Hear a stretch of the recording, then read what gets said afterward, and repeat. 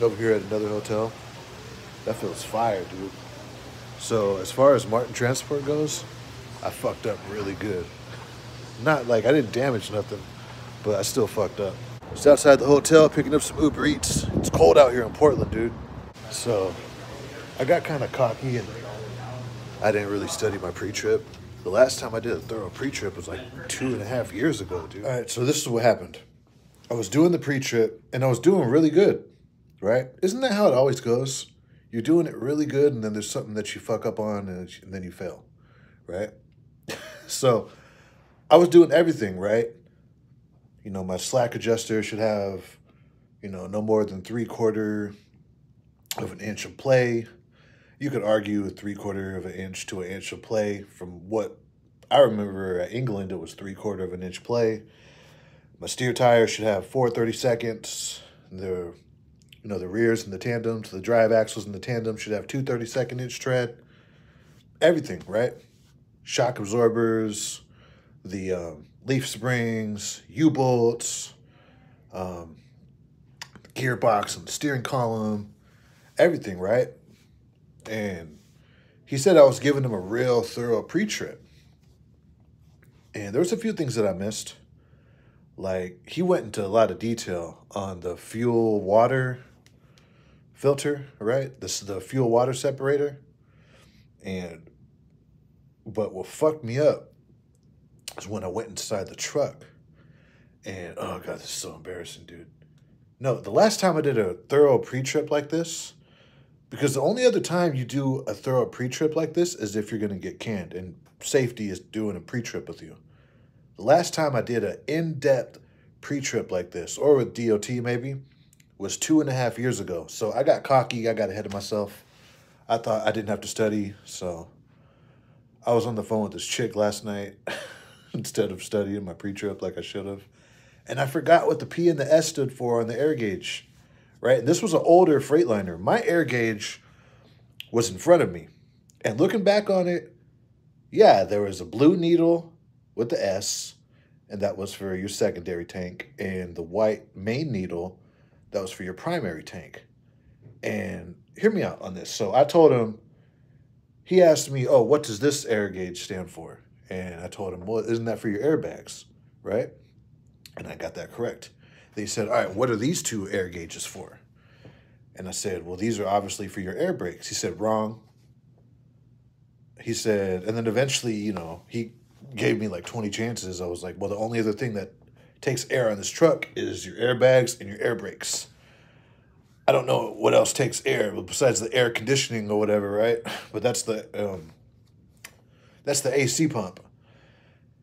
And he said, no, this is for your air tank, your primary and your secondary air tank. And I said, okay, yeah, but don't those feed the air brakes? So if I do an air brake test right here, I'm going to be looking at my primary needle, right? I didn't say that, right? But I'm going to be looking at this needle. And I pointed towards the one with the P, right? And he asked me, what does the P and the S stand for? And that I forgot. So that was a point, okay? That's not exactly what fucked me up, because he gave me another chance after that.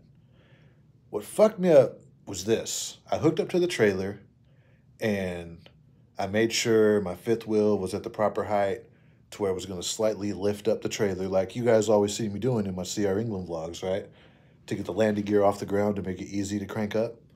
I got out of the truck, and I looked at my fifth wheel locking jaw to make sure it was wrapped around the kingpin. I even borrowed his flashlight to make sure my handle was in. And I did forget to do a tug test, right? I was literally about to go in and do a tug test. But first, like, at England, I never really did tug tests. I would always hook up to the trailer and get out and look at the fifth wheel. That's what I would do. And if I saw that my locking jaw was across the kingpin, then I knew I was good. And I saw my handle was in, I knew that I was good. Near the end of it, I started doing tug tests or whatever, and you guys seen that. But that's not what failed me, right? That was another point. But that's not what failed me. What failed me was this. This is when he said you failed the test, okay? I hooked up my electrical line from my tractor to the trailer and had my four-way flashers on. Okay. And then I saw that on the trailer, this happens. This happened all the time. You guys seen this on my Walmart vlogs at CR England. How the left side wouldn't be flashing, but the passenger side would, or vice versa, and had to go to the shop to get it fixed before I head out on the highway. That's what happened with this trailer. I had my four-way flashers on, and the right side was flashing along with my cab. And I even said it, right? All of my lights should be amber all around except for the rear, which should be red, and I should have my headlights and my high beams working as well. And I had my flashers on, and I said 20 times, like, okay, this left side, it's not flashing, right? This turn signal is not working. It's illuminated, but it's not flashing. And I got my four-ways on. And then I went to the rear, and I checked the turn signals in the back, the red ones on the top and the bottom, and they weren't flashing. The right side was, the passenger side was, the driver's side wasn't. And I repeated this 20 fucking times because I was trying to fix it. I turned off the four-ways, and I tried to just do the turn signal, turn the lights on and off. And for some reason, it just wasn't working. In the England Freightliners, this was an old Freightliner that I did the pre-trip on. Whether I had the lights on and off, when I hooked up and I had my four-way flashers on, the four-ways were on the trailer at that point. It didn't matter if I had my headlights on and on. Obviously, I meant to say on or off, not on and on. Quick edit. If I had the four-ways on, the trailer was on. And then I opened up the door. I completed the whole pre-trip in detail, right? As he said. At the end, he was like, okay, so are we good to go? Are we ready to go drive? And I asked him, well, that's up to you. And even when I said that we have to take this through the shop before we leave, he said, you failed the test, right? When I said, it's up to you. He asked me, are we good to go drive? And I said, well, that's up to you. He said, well, I got bad news. You just failed the test. He said, I asked you if we're good to go drive, and you said yes. And we have flashers on the left side of the trailer that aren't working, and you just said that we're good to go drive, so you failed the test, right? And that's obviously not what I said. I said, it's up to you. Then when he said that, I was like, well, yeah, because before we leave the yard, it's Marten policy that we go through the shop and get a pre-trip done at the shop before we head out, right? That's their policy. Before you leave a Marten yard, you're supposed to take your unit, your tractor, and your trailer, your combo through the shop so they can check it out to lower, just to keep the CSA scores in check, right? And I told him, yeah, well, yeah, when we leave, we're going to go through the shop. So they're going to fix it. He said, no, that's not what you said. You said we're good to go. So you failed the test. He gave me a break on forgetting what the P and the S stood for on the air brake gauges, right? Which is 2. I'm used to just having 1 with the blue needle and the white needle. But there was 2 because this was an older truck. He gave me a break on forgetting to do a tug test. I went in and when he said I forgot to do a tug test, I went in and did the tug test, right?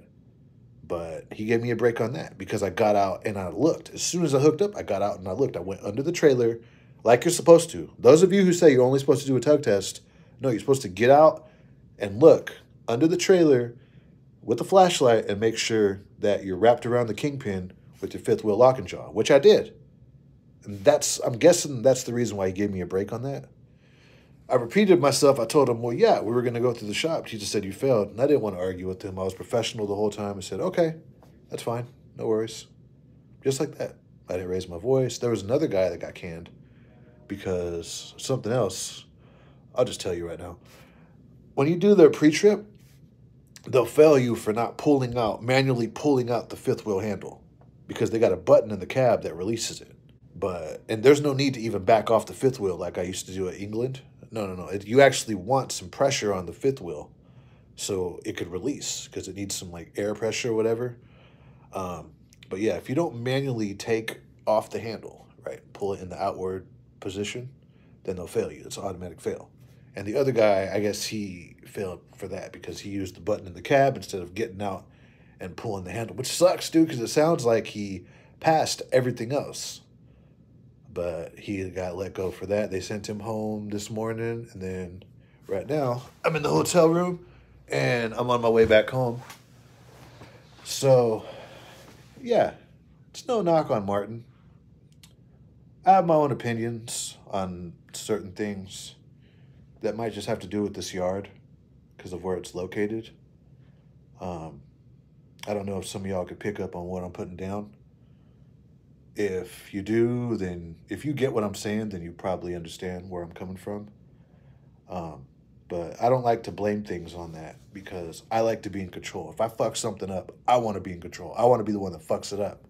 I never want to blame things on outside reasons, but the way that this dude was and just the environment that Wilsonville is, there's always a thought in the back of your mind like, is it that? Because you never know. I hope that I'm wrong because I'm not like some like left wing victim who's out there protesting or whatever. No, no, no, no, no.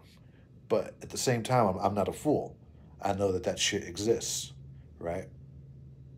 And I was the only one of my kind in that building. Everyone else was, you know what I mean? So that could be it. Especially being, I think the last part was kind of petty. I should have studied for the pre-trip. I should have, right? I got everything pretty much down, right?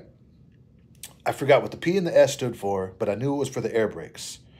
If it's for the air, um, if it's for the like the air cylinders, whatever, like the tanks. I mean, yeah, if it's for the air tanks, the purpose of the air tanks is to feed the air brakes, right?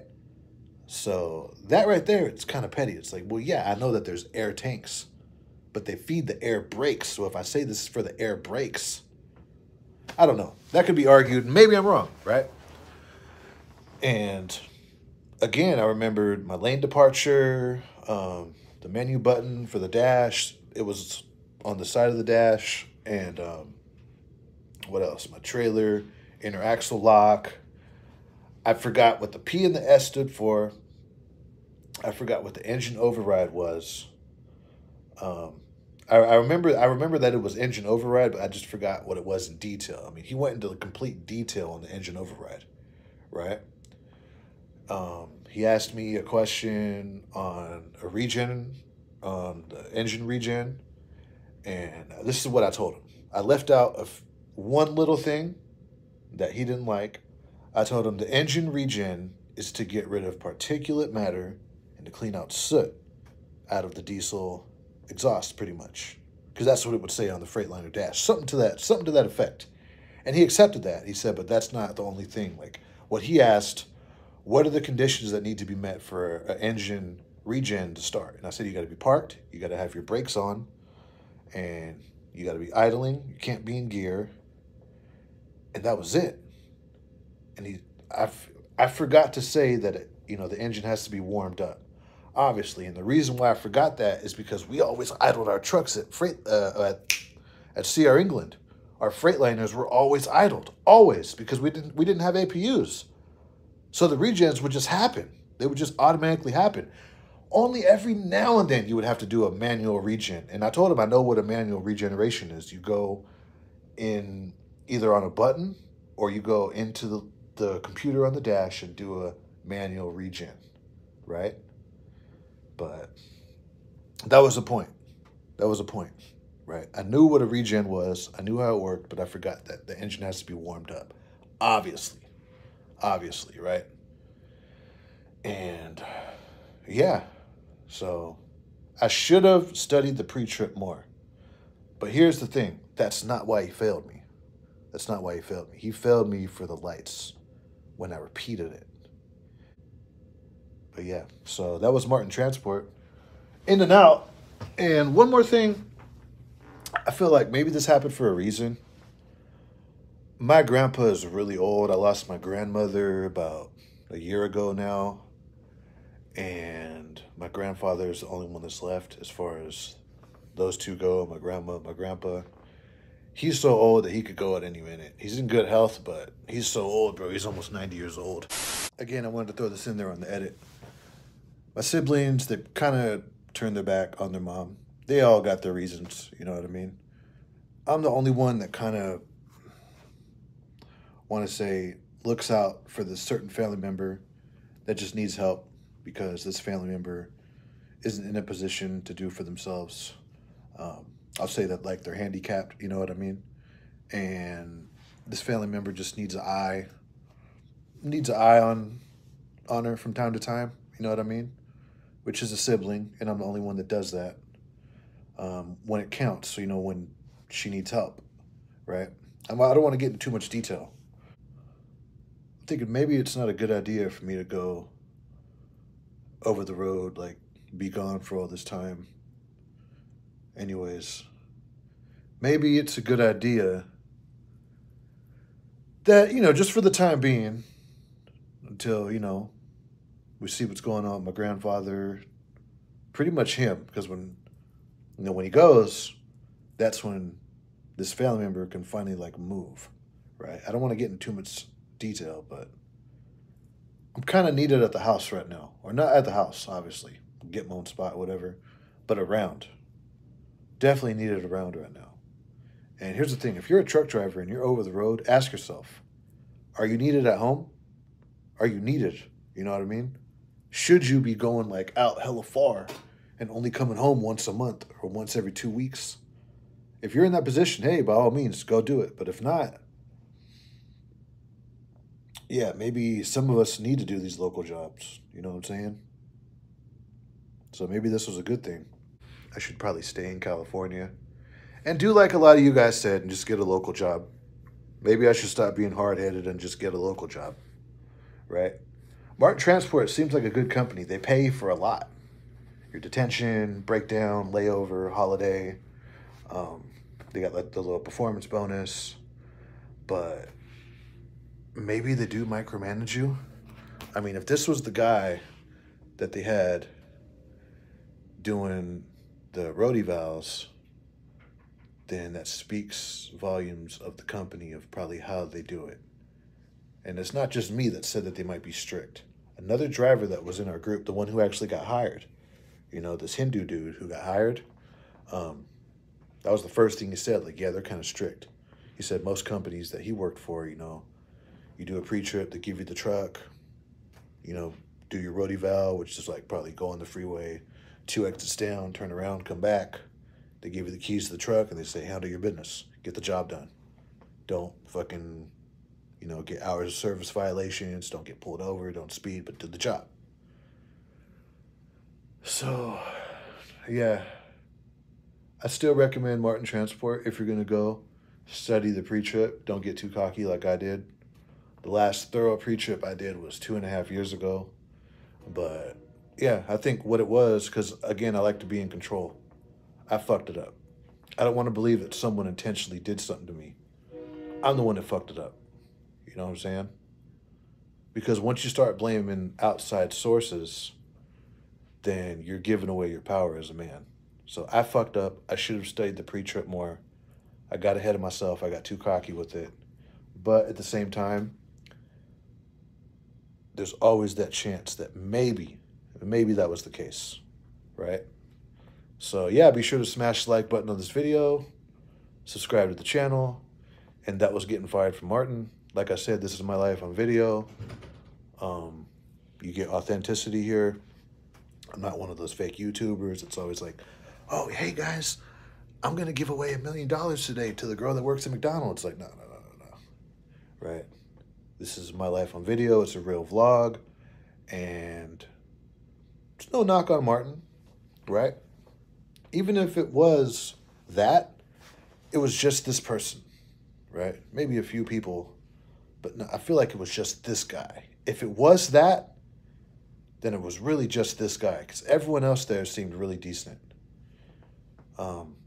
Yeah. Peace out.